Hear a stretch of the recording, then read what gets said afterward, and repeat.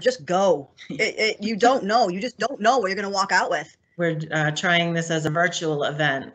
And so we've spread it out throughout the week. We're doing some breakouts and training sessions on Monday and Friday. And then we've set aside Tuesday, Wednesday, and Thursday for virtual matchmaking appointments. It's good use of your time. The main purpose of these programs is to create opportunity, but more to, build those relationships with the suppliers and the agencies and the prime contractors. Should be a good event. So Megan and Rebecca and Maria, it's obviously something that's beneficial, and I think everyone should probably take advantage of it.